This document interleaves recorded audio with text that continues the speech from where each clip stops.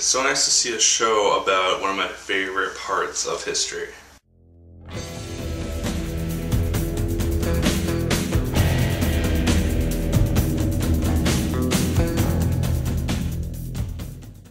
Hello once again, watchers of Good TV. My name is Nick Pell, and this is once again coming from my college dorm room.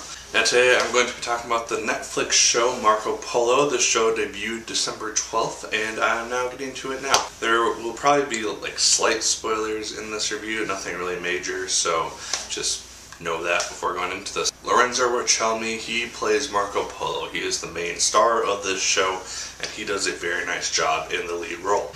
Marco Polo is the son of a merchant who is well renowned in his travels throughout the world, and he decides to join his father, who is this merchant. He ends up in the court of Kublai Khan, and he is left there, and so throughout the 10 episodes that we have, he has to adapt to this Mongol lifestyle. And it's very interesting to see that happen as Marco goes from a sense of innocence and fright for his own safety to being a Mongol in and of himself in his own right. And so it's kind of a cool transition to see occur throughout the whole of the series. Benedict Wong plays Kublai Khan. He does a very nice job as well. He really gets the grace and the wisdom that Kublai Khan had when he was alive, and so he does a really nice job in the role. It's really interesting to see his character in that he is very questioning, but he is also really willing to embrace other cultures and other religions and other ways of life, and it's really neat to see that shown in this show as opposed to some of the other ideas about the Mongol Empire, in that they're just barbarians and ruthless killing machines. Remy He plays Prince Jinjim, and he is the prince or the son of Kublai Khan, and he has issues with Marco Polo. He does not trust him. He thinks that he will betray the Khan in some capacity, and justly so, because most Westerners were not the nicest people around during this time. And so it's kind of interesting to see them kind of bicker back and forth at times, just knowing where both sides are coming from. Tom Wu plays Hundred Eyes. He's the teacher of Marco Polo. He teaches him the art of combat and many different things, and he's a very interesting character. Just seeing how much of a badass he can be when he just unleashes everything, goes against an opponent who is an equal match to him. It's just really cool to see this guy break out of the box, but also see him very contained as a Taoist Buddhist. And then Chen Han is Chancellor Saito. He is the main bad guy in this season, and he is one of the leaders of South China. South China is a place where the Khan is trying to rule, is where Genghis Khan is trying to get to during his life, and now Kublai Khan is trying to achieve that same thing. So Chancellor Saito, he's very mean as an individual. He is someone who you love to root against, and so he does a very nice job as the Chancellor. One of the things about the show that I really did like was its accurate depiction of the Mongol Empire, in particular during the time of Kublai Khan. Like I said earlier, a lot of people demonize these people and know very little about their society. I myself did not know a lot about them until just a year ago, and it's very interesting to learn that they are very open and accepting of a lot of different cultures. They are religiously free, they are culturally free for the most part, and they're very free people. The only thing that is really required of them is to pay tribute and allegiance to the Khan. If a city chooses not to do that, they will be attacked and slaughtered or enslaved. If they choose to do that, they'll be welcomed as people of the Khan, and it's just a very interesting society. And I think, in my opinion, based on what I personally know, I think it's depicted in a very good fashion in this show. I don't know how much of the show itself is historically accurate. I know the general idea is, but I don't know if all these events happened to Marco Polo. I don't know if he had to deal with a lot of things he deals with, particularly towards the end of the season.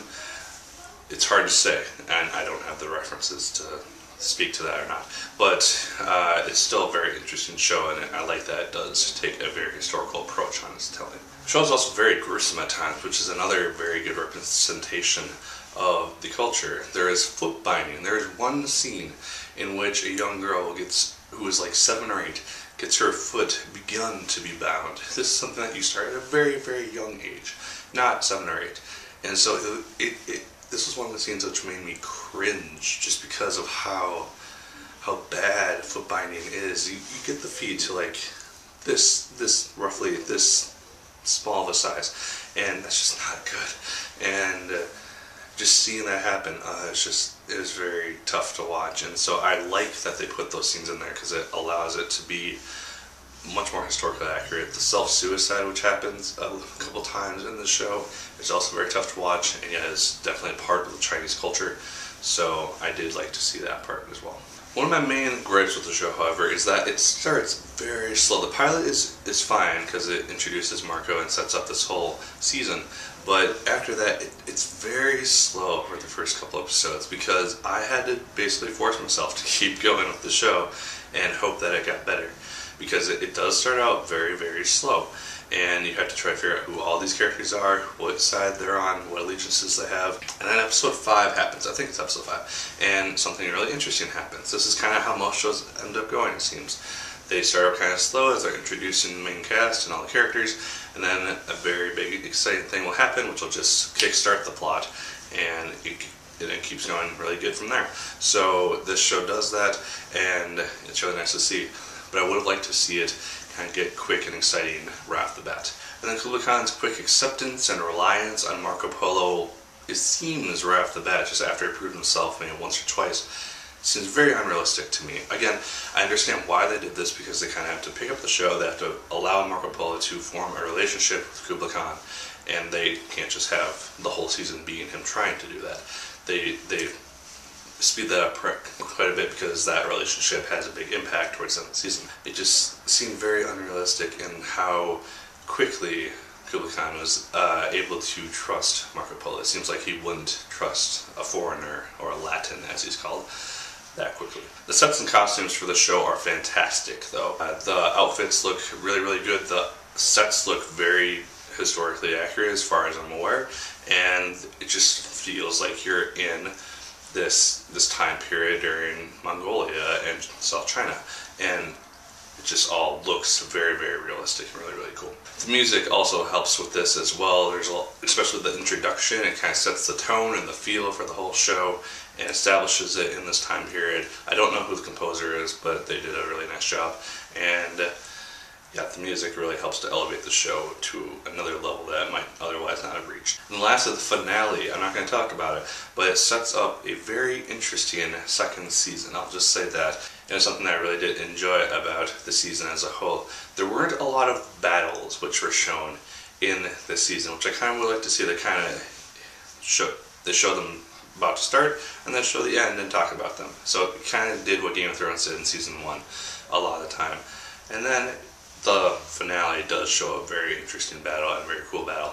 So I do like that they did show at least one, but I would like to see more fights. Maybe season 2 will have more fights. The introduction of the catapult was also a very cool feature that they had more towards the end of the season, but it's really nice to see that included, as the catapult did end up being one of the main ways that the Mongols conquered a lot of the cities that they were trying to conquer. I really like to see that, the innovation and how it came about. I don't know how historically accurate it is, but it is nice to see it included in some degree and aspect, because it was a very important part of the Mongol history. So overall, those are my thoughts on Marco Polo. I definitely think it's a good show to watch. I hope it gets a second season, and it hasn't been getting the best reviews from critics, but I enjoyed it for what it was.